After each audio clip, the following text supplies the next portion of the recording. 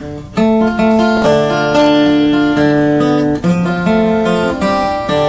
I think maybe a tender, finger-picking ballad, something deep, something from deep within that makes you just cry.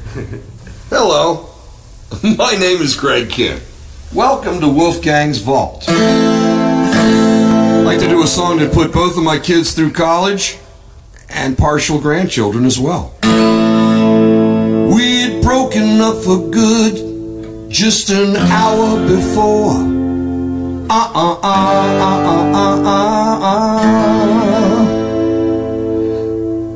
Yeah, I like this. This is it's working out so far.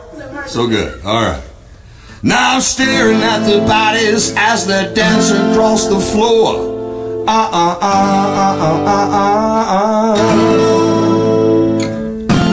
Cause they don't ride my eye anymore.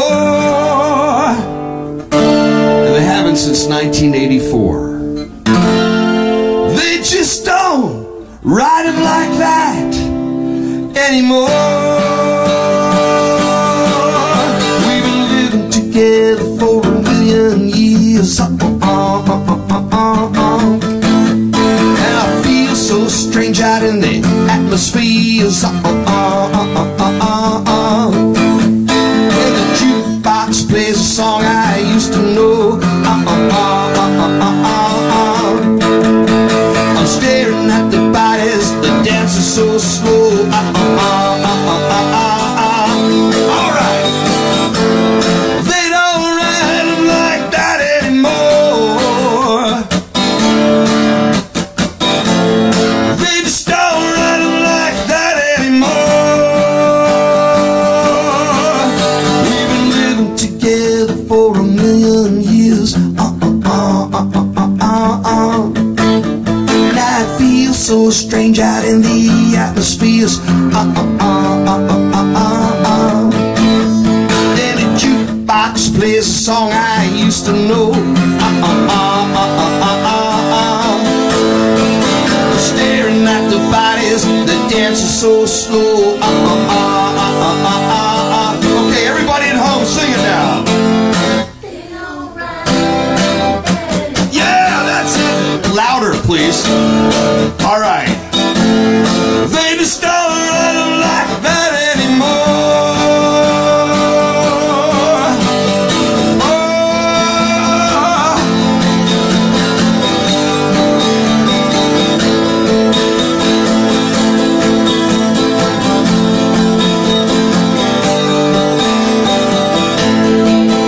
Now I wind up staring at an empty glass.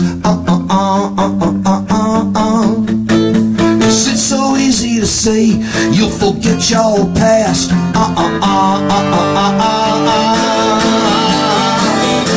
Cause they don't run like that anymore. They just don't run like that anymore. Ow. Oh, they just don't. No, they don't. No, no. All right, here we go. 1, 2, 3,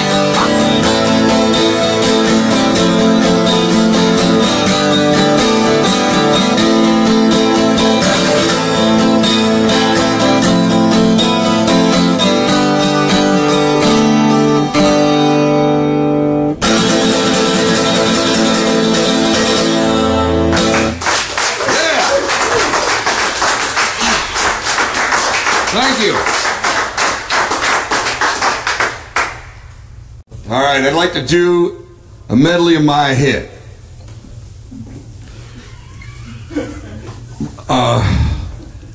This song was a #1 record in 1983.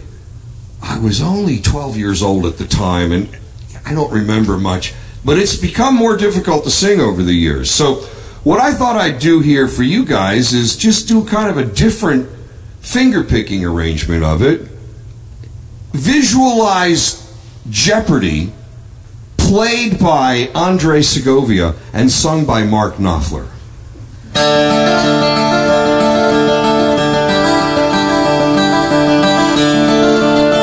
There's the Knopfler part right there. Where were you when I needed you? You could not be found. What can I do? Well, I believed in you. You're running me around. Well, you can take it as a warning, or take it any way you like. 'Cause it's the lightning, not the thunder. You never know where it's gonna strike. Our love's in jeopardy, baby. Woo. Jeopardy, baby. Woo. Don't get cute, don't get funny now. It's later than you think. Oh, what's the use? Saving your money now. It's hanging on the brain.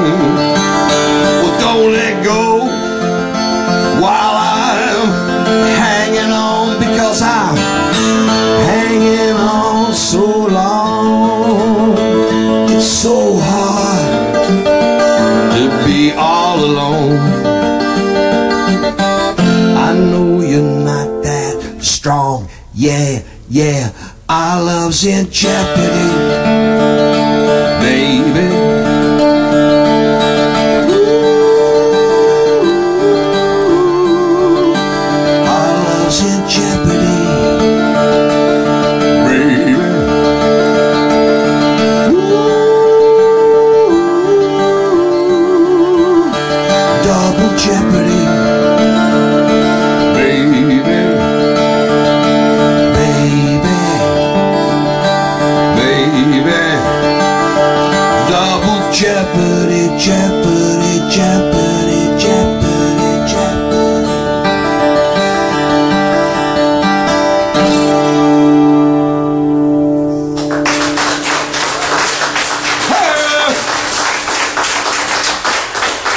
Thank you. Hey, it's pretty official. Well, welcome to Wolfgang's Vault. My name is Greg Kihn, and I've got a tune to sing for you. God, that sounds corny.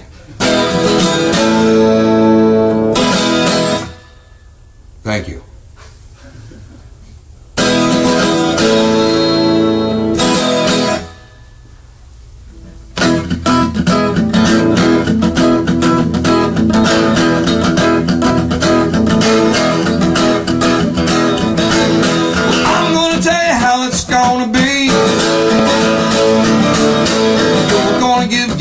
To me, well, I'm gonna love you night and day. You know my love will not fade away. I say you know my love will not fade away. I'm on a begging than a Cadillac. Yeah, you try to show up, you drive me back. It's got to be real for you to know just how I feel. You said love is real and not fade away, but not love is real and not fade away, or not fade away, or not fade away, or not fade away, or not fade away. All right. Alright, now at this point in the song we could go several different directions. I think we'll stay in the Bo Diddley groove though. Here we go. Say hey, Mona.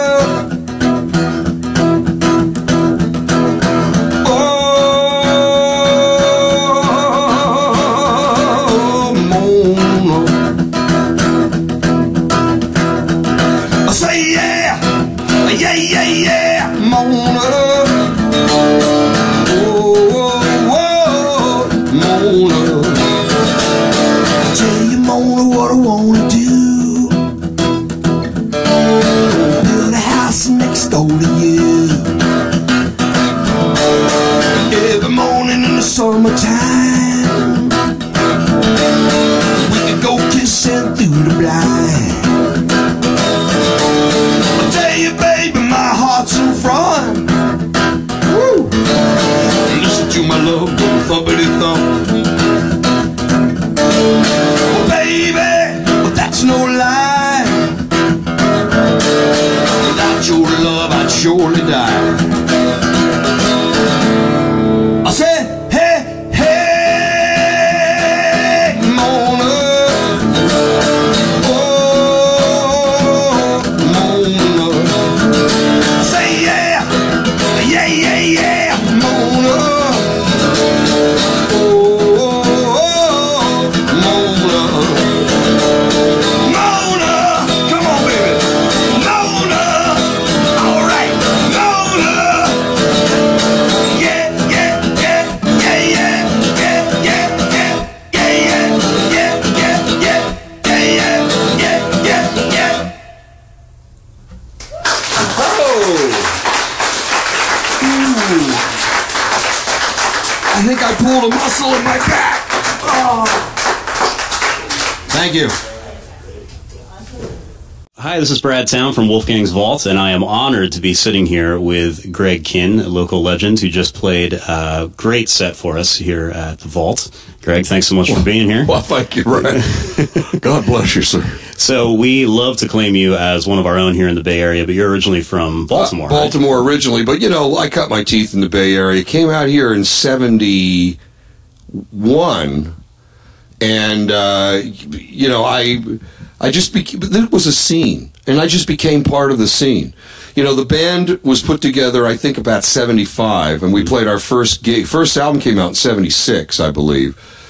And, you know, we'd always been a Bay Area band. You notice how Bay Area bands are regional? You had your Marin bands, like Huey, yep, Sons of Champlin, you Marin, right?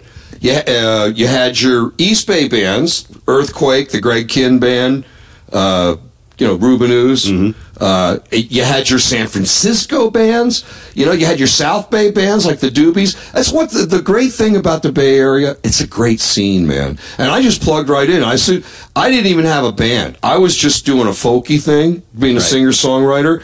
And the guy, Malcolm, that used to own the Long Branch, said, man, it's a shame you don't have a band, because I need somebody to be the house band here. Eddie Money just kind of graduated. Eddie had been the house band at the Long Branch. He said, you know, Eddie's leaving.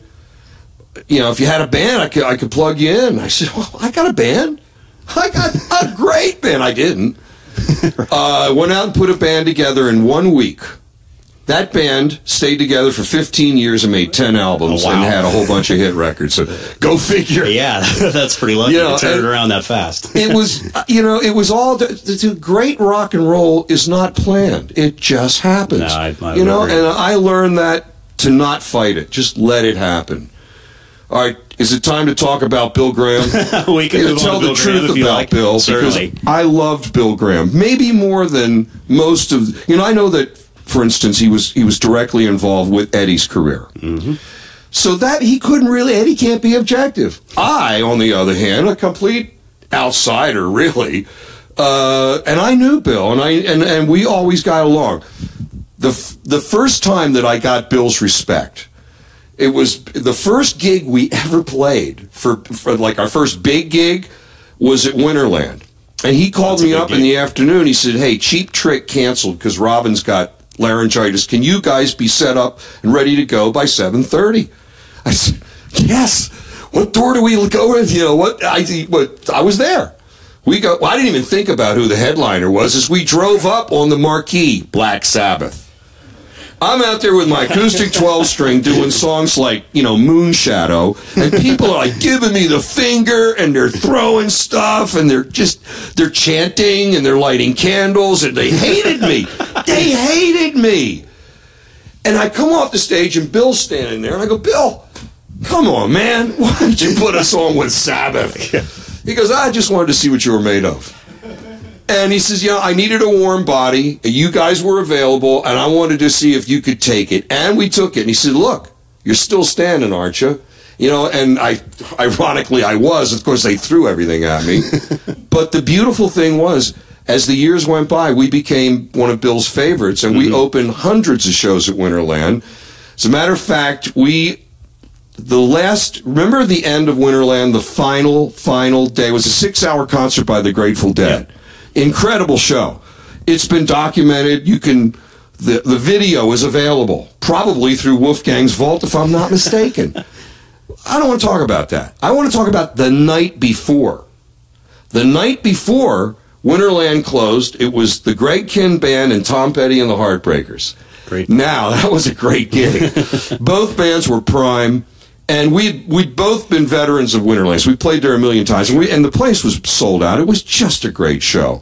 And everybody's taking souvenirs. People are unscrewing whole, strips of seats, like they were like bleacher seats, right? They were like baseball seats. And they were taking them right out in front of Bill, right under his nose. And Bill was like smiling and waving because he knew that the building had a date with a wrecking ball, and there was no reason to, don't take those seats. So people are getting crazy, and they're taking everything. They're taking doors. So I'm in the dressing room. And this is, okay, flashback to why Bill Graham liked Greg to begin with.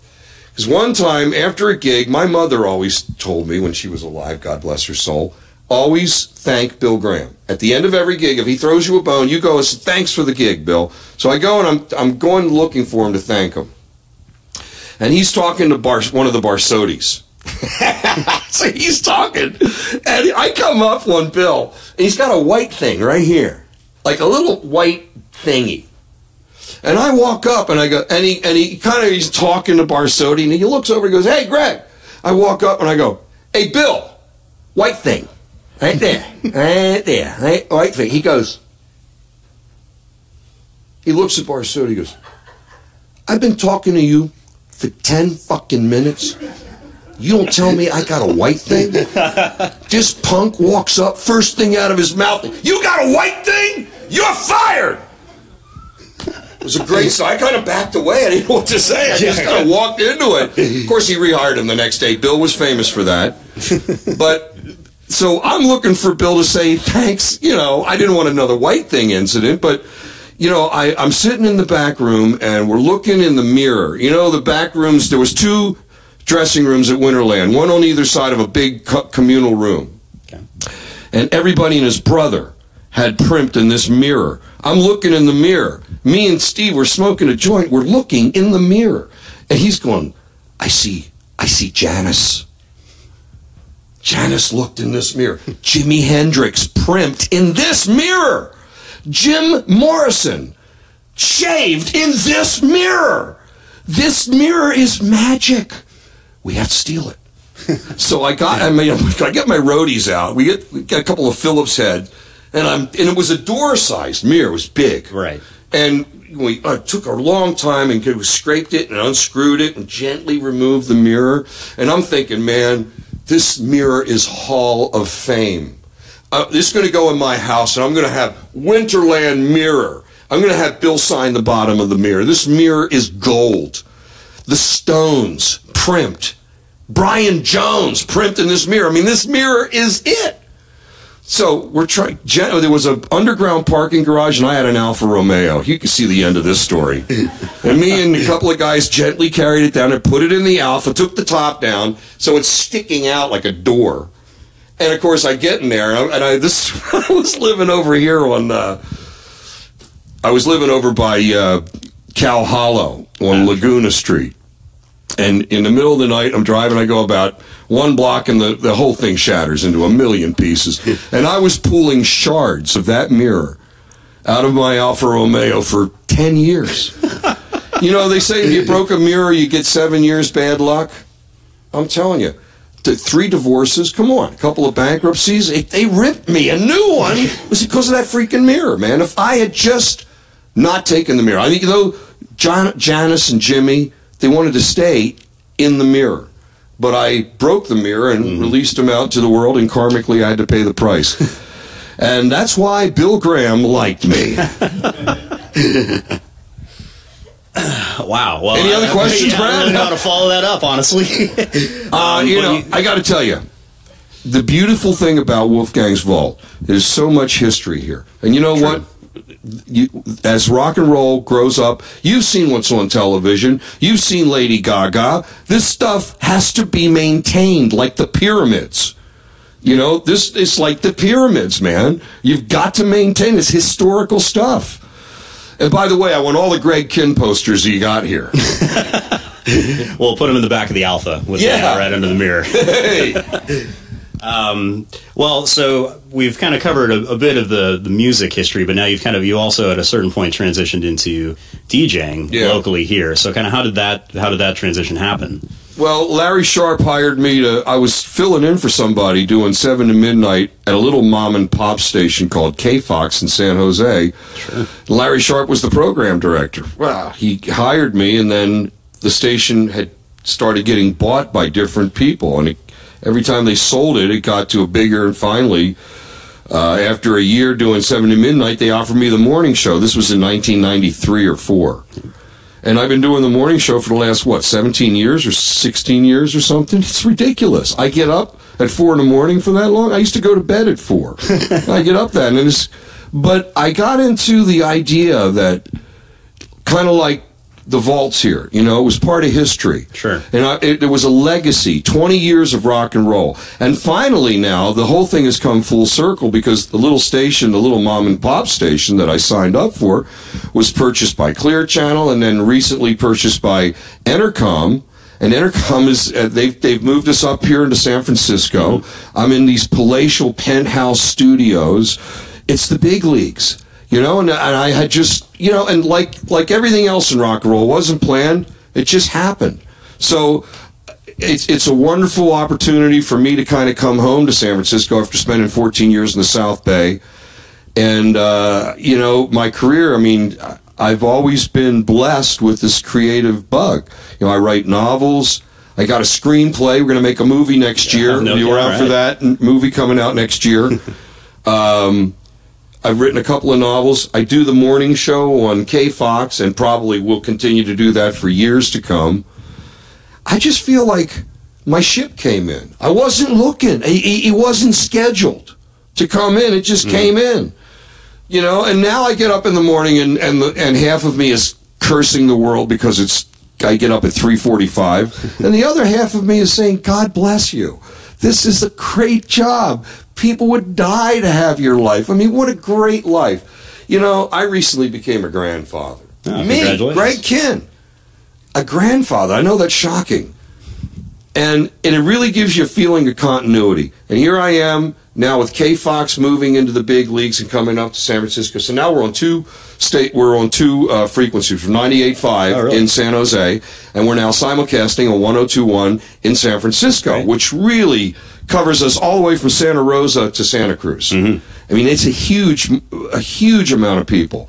And to be able to address them every morning and to go to work with them. So, I feel like I know these people and they know me. Half of them I probably owe money to, and the other half saw me at a gig somewhere. Yeah, right. The number one thing when guys come up to me, or anybody comes up to me, they always come up and they say, April 12th, 1979. I saw you, man. You were great. They always got dates. People come running, oh, God, New Year's Eve, 1983, dude. Cow Palace, loved you. Oh, there's a good story. Bill Graham built this Flying V gondola guitar that I was going to get in. It was big. It was as big as these couches. And it was on a cable, and I was at the Cow Palace. He took me all the way to the top of the Cow Palace on the catwalk, and I'm afraid of heights. I went up there, and I said, Bill, I can't do it. I can't do it. He says, you're doing it. He just grabbed me by the hand, dragged me out there, put me in the guitar, and I'm like white knuckles. The guitar was very small, and it was swinging, and I'm on a cable at the top of the Cow Palace, and he goes, bye! Wow! And the guitar slides down the cable. At a given moment, I think about 15 seconds before midnight, suddenly the spotlight hits me. Balloons are falling, and hey, here comes Greg down the cable. And just as I hit the stage, right at midnight, boom! All the balloons come down, the confetti goes off. And I tell you, I almost peed in my pants. In fact, I may have passed a little water. Going down that cable, yeah, I can imagine. And I was high, man. This was 83. I'm sorry. I mean, I'm not condoning the use of these substances, but back in the 80s, we were known. And Bill Graham just put me in that cable and shot me down there. It was unbelievable. Oh, wow. I got a million Bill Graham stories, but I better stop. While my stock still has some value here. Yeah, we could listen to these all day, but thank you so much for being here. It's really been a pleasure and an honor. I mean, thank you so much. Thank you, Brad. All right. And thank you all. And thanks to Wolfgang's Vault for making all this possible.